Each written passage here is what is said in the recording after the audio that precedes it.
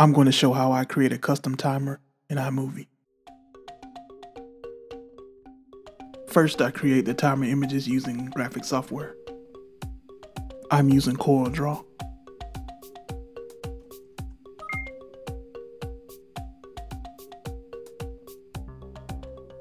I'll create an image for each second, then export each individual image as a PNG with a transparent background.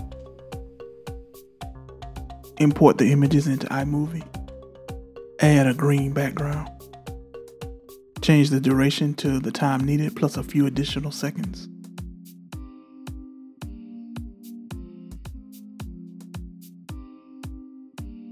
Add the timer images and change the duration to 1 second.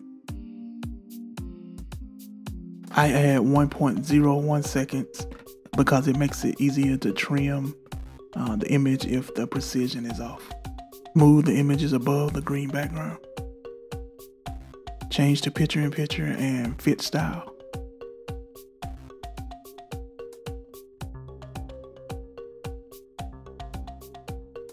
Size and position the first image.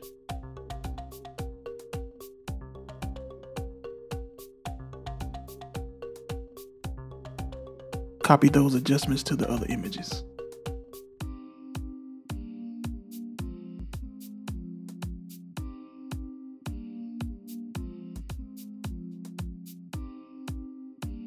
Now move the playhead and make sure each image ends exactly at 1 second. If you have a lot of images, you'll probably have to adjust the duration.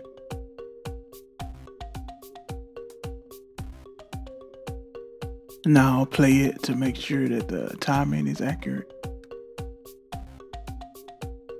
You can maximize it and compare it to the iMovie play counter.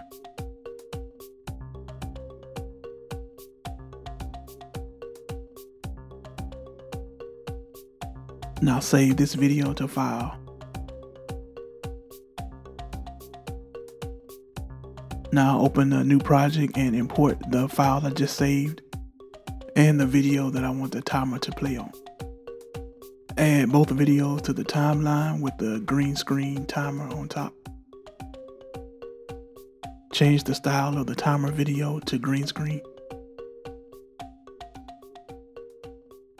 And that's all.